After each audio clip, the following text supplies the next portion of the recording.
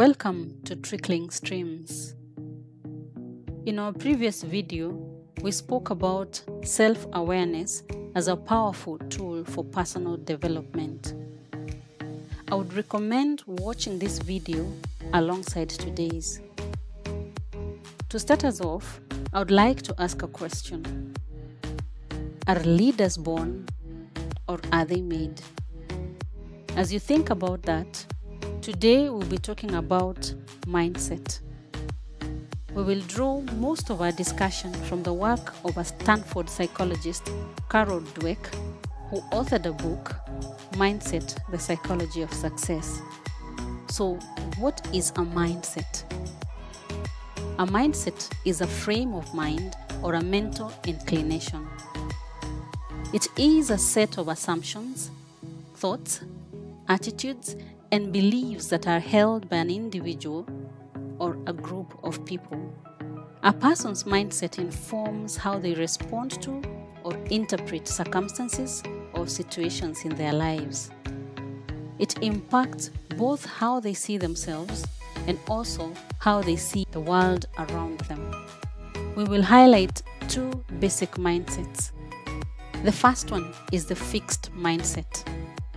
A fixed mindset is one that believes that we all are born with a measure of ability, intelligence, traits and talents, and that these inborn qualities cannot be changed in any meaningful way.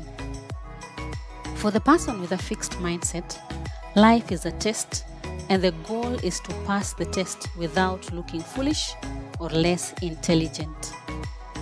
This belief that these qualities are already ingrained in them makes them feel compelled to prove themselves over and over again in their career, relationships, or in life in general. Since they're afraid of exposing their deficiencies, they see criticism, negative feedback, and setbacks as indications of their flaws. These people view imperfections and failures as shameful, and so they tend to give up easily. Their primary goal is to avoid mistakes. To achieve this, they shy away from new experiences, challenges, and stick to the things they know they can do very well. They will mostly stick to their job descriptions, stay on the safe side, opting for easier tasks, those that will affirm their existing ability.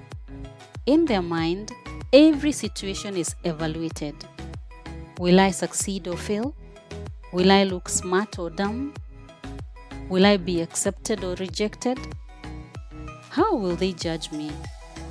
Striving for success while avoiding failure then becomes a way of maintaining their sense of being smart or skilled.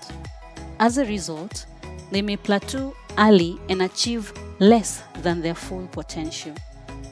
The second mindset that we're going to be looking at is the growth mindset. A growth mindset is one that believes that talents, intelligence, and abilities can be developed through effort and persistence. The people with a growth mindset believe that they have the capacity to improve on themselves. They thrive or embrace challenges and view failure not as evidence of lack of intelligence, but as a springboard for growth. They show greater resilience and are more likely to persevere in the face of setbacks. The people with this type of mindset draw lessons from criticism, find inspiration from the success of others, and as a result are more likely to reach even higher levels of achievement. A growth mindset creates a passion for learning rather than a hunger for approval, a desire to discover new things, and are very happy with any information that could help expand their existing knowledge, like you're doing right now. Out of these two mindsets, which manifest from a very early age, springs a big part of our behavior, our relationship with success and failure, both in our personal and professional lives, and ultimately our capacity to reach our full potential. Dweck suggested that people are capable of changing their mindset. Clearly, individuals are not static. They move back and forth from having a fixed mindset to a growth mindset, and sometimes a mixed mindset, depending with the situation. It is possible to have a mixed mindset, though one type is usually predominant in some areas of one's life than the other. People tend to lean towards one mindset more than the other. A key step in changing the mindset is self-awareness. Our previous video has delved into self-awareness and would be very helpful in making this change. Learning about the growth mindset, like we just did, gives one a choice to begin challenging their beliefs and mental inclination on specific areas of their lives. As you begin working on changing your mindset, be deliberate about it. Be committed to the journey more than being focused on the outcome.